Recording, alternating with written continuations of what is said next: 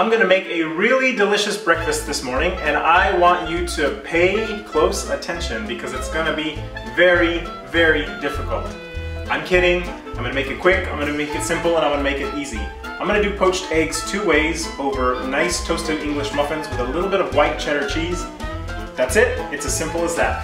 So I'm gonna start with just taking a English muffin. I'm gonna get that in the toaster before we get going with the eggs.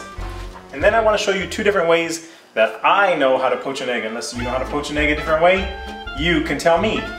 So we're gonna start with just getting a pan, a non-stick pan on a very low to medium heat. One of the keys that I have learned is that anytime you are cooking eggs, do them low, do them slow. That's the easiest, best way to do them. So I am also gonna need a lid for that, so we're gonna keep that on there. That's gonna get to a nice medium heat. I'm just gonna put a little pat of butter, maybe a half a teaspoon. And I'm gonna get my eggs ready here. I'm gonna crack them into a separate bowl. You never know when you're gonna get a bad egg, and believe me, there are bad eggs. So we're gonna start with those in a separate container. Looks great. And I just wanna make sure that butter melts. All right, and so what I'm gonna do is I'm just gonna put the egg right in the middle. And I'm gonna take just a knife and I'm gonna poke the yolk. Just prick it a little bit. And then I'm just gonna add a little bit of water. I would say maybe 2 teaspoons of water.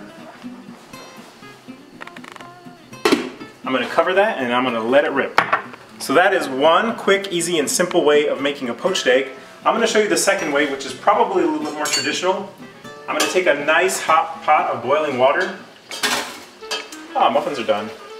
Not quite as toasted as I'd like, so I'm gonna put those in just a little longer.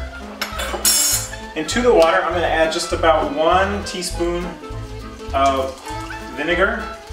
The vinegar is just gonna help the eggs stay nice and tight. So I'm gonna get that going by swirling the water. I wanna get a nice circular motion, just keep that going that way. And then I'm gonna just drop this in very slowly. Just like that.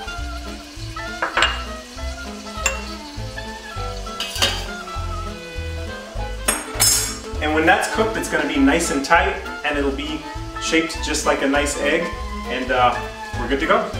Breakfast time at my house, and I really like a good, nice toasted English muffin. And instead of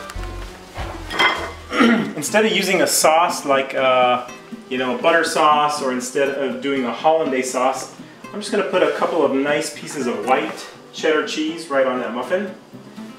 And oh, look at that. That looks like a perfectly cooked egg.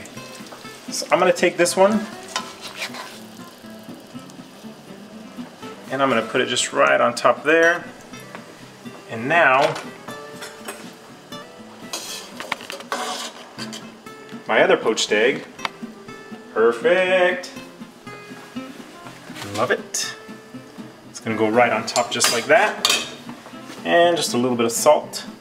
And of course, pepper. And here is the true test of a perfectly cooked egg. Yep, you got that nice runny yolk. So delicious.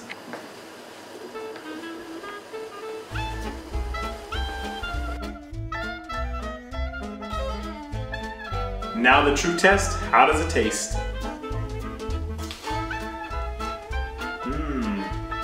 Perfectly toasted muffins. The eggs are nice and runny. The cheese just gives it a really good flavor. I would say this is a breakfast success.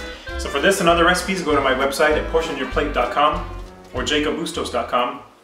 Find my book on Amazon. It is called When Food is Your Frenemy. Enjoy.